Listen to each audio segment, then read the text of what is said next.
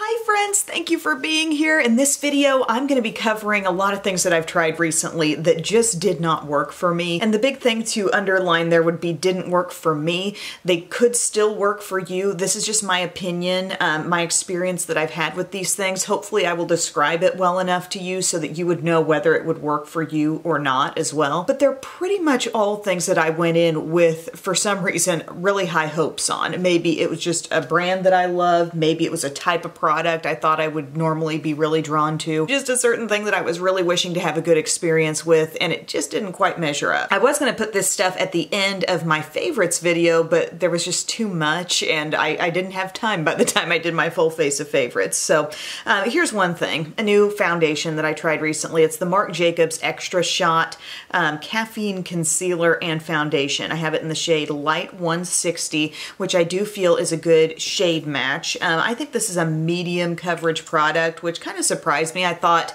you know, just given the size of it, given the claim of foundation and concealer, I thought it might be a little more potent.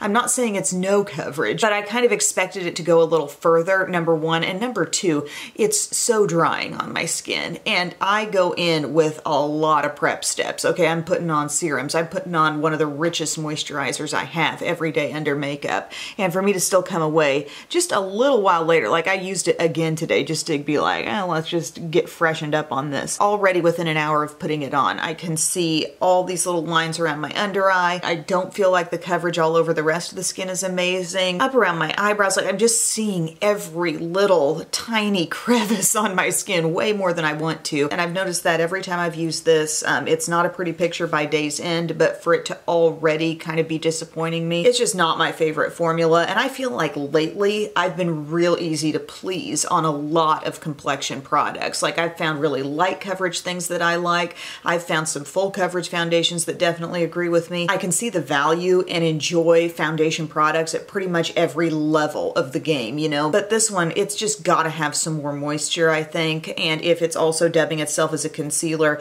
you start putting it up around the under eye or maybe building it in that area, to me it's just way too dry. Maybe for a super oily skin person, maybe that one pans out a little better. I don't know. But I really thought it was going to be a better experience than that. Here's another thing that I felt that way about too, and I'm not 100% writing this product off yet because I'm going to try it in another shade, but the Flower Beauty line, it says by Drew here on the cap. Cute packaging.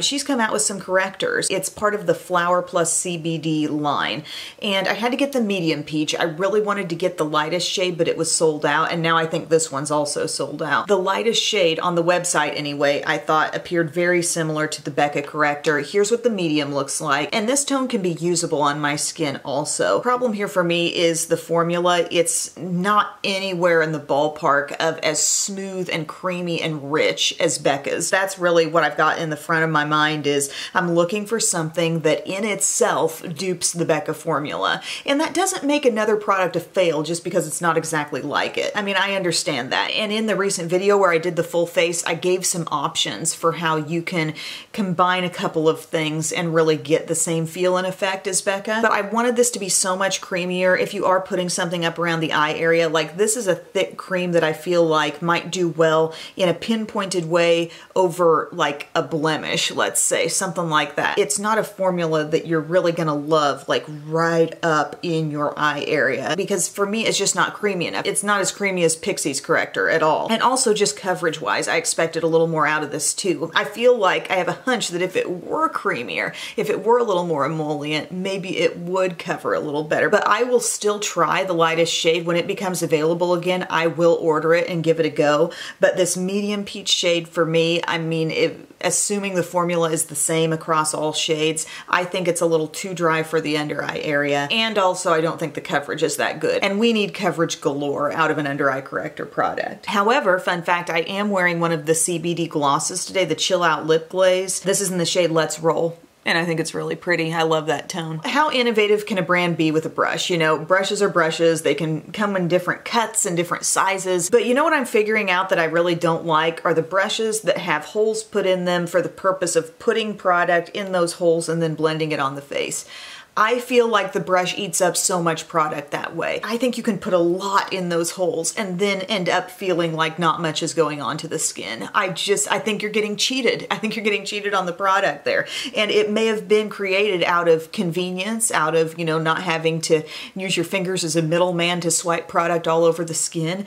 But at the same time, it's just like, where does all that product go? I know, you know, how much product can go on my fingertip and how far that can spread all over the face. But I put that same amount of stuff in these holes. This is the NYX, if I even said, this is the brush that came out with the NYX Bear With Me Luminous Tinted Skin Serum. And I just feel like this brush ate it up. And by the time I'm swiping it on the skin, it's like, okay, I got over a portion of my cheek and I'm already needing more makeup. Like, I don't know, guys. I'm not a big fan of a brush like this. Now, this brush still can perform to blend out decently well for me, but you best believe I'm going to be putting that foundation on my face first and then blending it out. And again, my first reaction might have been, okay, innovative, good idea, interesting thought, but I swear, I am using way more product when I put it in this because I have to add more on top of it than if I just swipe the foundation all over my skin and then blend with this, okay? And just a little preview here, I got something sent to me from Makeup Forever called Water Tone Foundation, and they also sent a brush, and it does appear to have a little dip in it. I'm gonna see if I have the same experience with this one as well, but I just, not loving that idea. I'm a big lover of the full face palette, or just like a face palette that has all the different face steps. And so I ordered this from Ulta. It's the I Love Revolution Waffle palette, and like everything they make in this line kind of looks like a chocolate bar, but this is the waffle theme. And it's full of face products here. You could probably use these on the eyes as well, but I've got a few issues with it. Number one, the tone of the bronzer. It's very, very warm. It comes off a little fake looking on the skin. I know I complained about a bronzer that looked a little bit like this in the Milani full face palette, but I think with the texture on that one, once I did get it blended in on my skin, it was like it just worked into the skin a little bit better and didn't become like a whole big issue for me. But they also have a like light setting powder here, which is fine. It's matte. 2 shimmers and a blush. I have nothing against the setting powder and this matte blush called Maple Syrup. It's kind of rich, a little bit like plummy, as you can see. Interesting choice really for this palette, but I could see it working well for a variety of skin tones because it has that intensity, but also lighter skin tones can wear it softer and it looks pretty too. But a big concern that I have here is this shade that is all out like metallic silver. You know, it's like a silver shade, okay? And how does that really mix with all of this? Also, the texture is such that it's almost like a little bit creamy and it kind of pulls across the skin. So you don't have a really easy, effortless blend when you put this on. And again, that tone is just, it's like glaring. It's not really like soft, beautiful, delicate highlight. It's like we want to put a streak on there and we don't care if that tone meshes with everything else here. It's like cool and downright silver. I just don't get that shade choice. This shade called Toasted isn't really of much use to me. It's too dark to be a highlight. Maybe for a light bronzer on the skin, but again, very, very metallic, so you gotta watch that. I think this palette could have been better if they would have put something a little softer right here, something that didn't contrast with everything else quite that much, because it ends up looking so artificial on the skin, and then the difficulty blending a shade like that to make it look a little sneakier on the skin, it's tough. I thought I was gonna like this because, you know, I love this full face idea, but they need to alter some of the shades in here, I think, to make them a little more realistic and workable. Although this could be an eyeshadow palette too. Might be a controversial opinion here, but I'm just gonna share. I really hoped that these would work for me, but the ColourPop Cheek Dew Serum Blushes, not a big fan of these. I've already got some shades, like I haven't had these that long. What has it been, a couple of months that they've been out, and I've already got some that are sitting around separating on me. So there's that. Like you can see in the tube where pigments and formulas aren't really working, like I can see it a little bit in this one. You can shake that up, but it's hard for that to really remix back in. But the formula on these is pretty liquidy, okay? So if I squeeze some out here, it's pretty sheer and there's a lot of moisture in it. And for me, what it's doing when I put it on my skin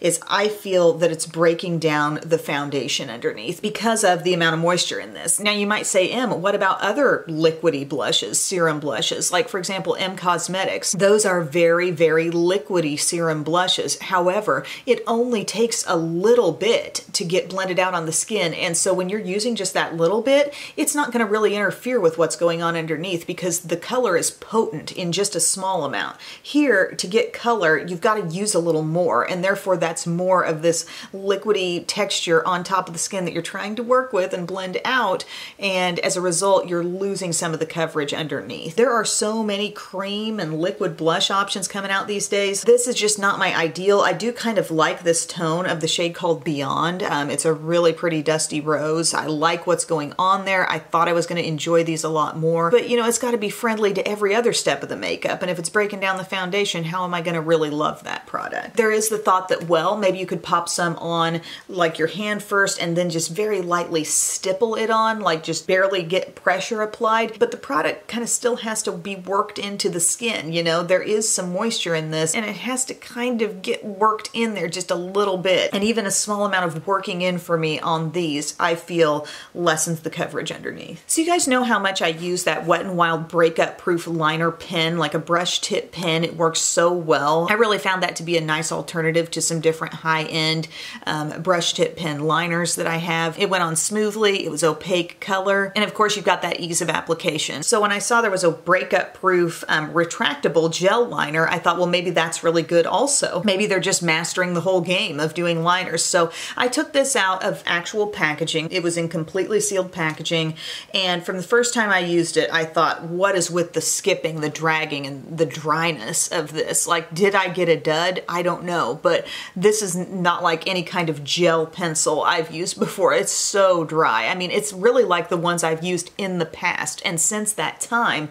you know, there have been things called gel pencils where you put them on and hardly any pressure has to be applied, and they're very, very easy to work with, very user-friendly. And this reminds me of those old school pencils where there's pulling, there's tugging, there's pressure that has to be applied. And like I said in a previous video, I'm losing all tolerance for any kind of struggle around the eye area with applying something. Like, it needs to go on easily. This just flat out doesn't, and it was a brand new out of the package product. I don't get it. I wanted it to be so much better. This Lancome Lash Idol mascara here, I know you've probably seen a lot of people hyping this up because I know there's a lot of Lancome sponsorships going around on social media. This mascara does not do it for me at all. It doesn't do great on the curl holding. It doesn't give me that big lash look that I'm after, that Superhero gives me. This is just probably a random occurrence, but sometimes the little stopper doesn't stay stuck down when I pull it out. I watched some people with really beautiful natural lashes put this on social media, and yeah, they come away looking awesome. I don't have the most amazing natural lashes, so my result is just kind of average with this stuff. It's a rubber bristle brush. The bristles are kind of short. There's a little bit of a curve to it and a bit of a taper, like the bristles get shorter toward the end and it just gets smaller in size, the brush altogether. And I don't have a problem with that. I think it's easy to maneuver and work with. It's not too big and bunglesome. I'm not like hitting myself on the eyelid every time I try to put this on. But by an average experience, I just mean, you know, the length is not amazing. It's not building awesome thickness. And then the formula is such that it's not really like freezing on the lashes and holding the curl. That's kind of what the Caviar Volume did for me from Laura Mercier. I think it dried so quick that that's why it held the curl so well, and it holds the curl like all freaking day. Sorry. It holds the curl all day for me, this stuff. Now, I had some high hopes for this CoverGirl Lash Blast Clean because several of you recommended this to me like it was a game changer, and I started using it, and is this supposed to be like the driest mascara known to man? Like, you pull it out, very little on the brush, you start putting it on and you can hardly see it, and it seems like the formula is just super dry. Sometimes I can get on board with a real dry mascara because, you know, if it dries quicker on the lashes, that can help my curl holding and all. But like, is it supposed to be incredibly dry? Let me know. I don't love using this on its own. Even after 2 coats, it's just like not enough for me. It does do some good separating. I can tell it's separating, but it's not building up big lashes, you know? And again, it just seems unexpectedly dry as it goes on. But here's the thing, guys. I put this on first and then built up like with a random mascara that I didn't even like that much, like the Revlon So Fierce Big Bad Lash, and put some of that on top, and the result was great. Like this turned out to actually be a pretty good primer mascara, and I've layered different things on top and really like my end result. So there is kind of like a half happy story to this one for me,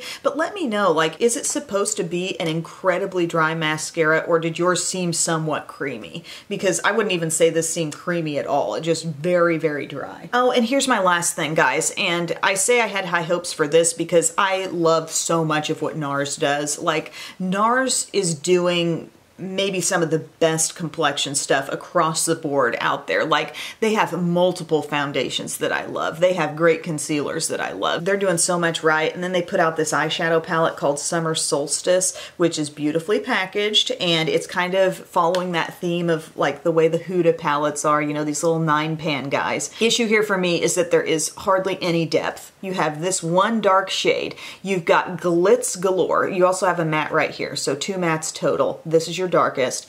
All this glitz, and only one way that's not really all that dark to take it down a notch. You know how I feel about dark shades and palettes. They are so necessary. Even in a 9-pan palette, give me at least 2 dark shades, like deep, dark, rich shades that can anchor some of these beautiful glowing shimmers. Some of these are really pretty. Granted, some are also a little bit dry, but like they have potential to pop, but all we have to work with that, all we have to put alongside that is that one brown. And I think this could have been so much more versatile if they threw in one other dark shade, be it a burgundy, or maybe even like a dark charcoal. Heck, even like navy blue popped in here. That would have been kind of unique, and that would have been a really pretty contrast to some of these things. Instead, we get this where once that shade shears out a little bit, it's not really all that intense even, and I need more contrast in a palette like this to make it work, because we got all this flash, all this glitz,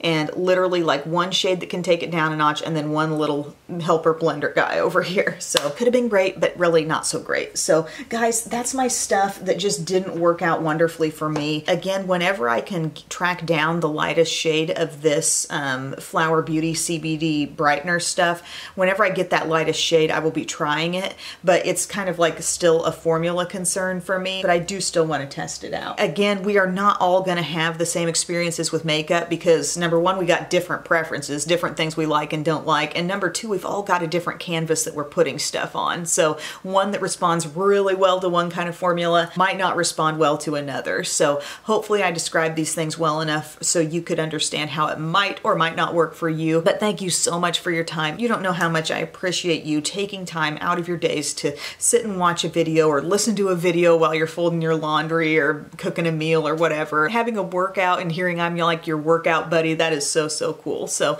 thank you so much, and I will see you very soon. Love you. Bye.